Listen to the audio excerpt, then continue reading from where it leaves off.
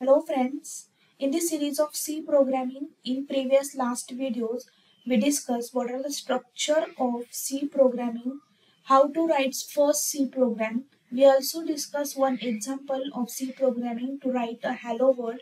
Now here in this video, we are going to discuss to writing a C program, we require some basic things. So here we are going to discuss the character set of C language. So let's start.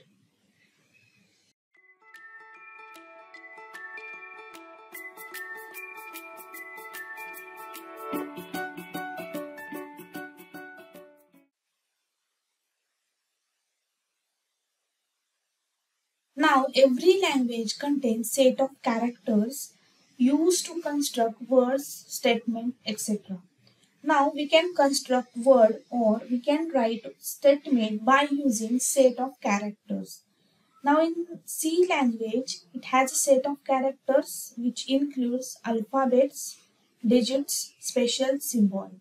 So we can build a statement or we can write a simple one statement or word by using alphabets, digits and special symbol. So in C programming, there is a total 256, that is 256 characters are there. Now a character set in C programming language is set of valid character which is used to form word, numbers and expression in source language or source program. Now here the expression can also build from using a character. That is, in case of C programming, if we write a number, it becomes a characters or a set of characters, or by using set of character we can write a word, statement, number and expression in program.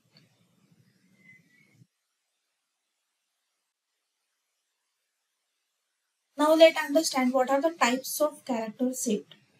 Now first character set is the alphabets, second digit, third is nothing but the special character and white space.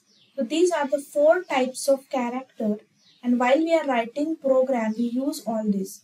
Now let's see one by one what are the alphabet digits. Now in alphabet, the alphabet can be total 26 alphabet there.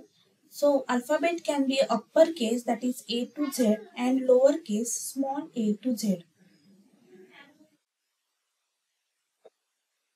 Now the second character set is the digits.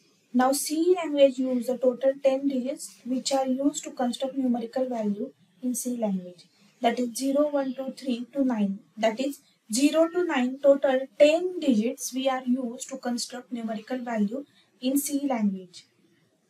Now the next character set is the special symbol.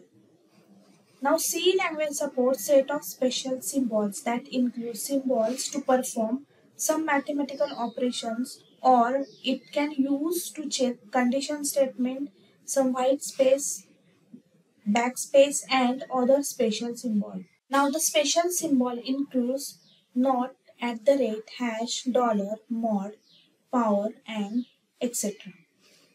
Now here the special symbols includes all functions activity or functional activity. It used to check some conditional statement or mathematical operations. So these are all the types of character set, that is first alphabet, digits, special character, white space. Now a special character that is used for the functionality or some use for to check the condition statement. Now white space is nothing but the blank space or tab space.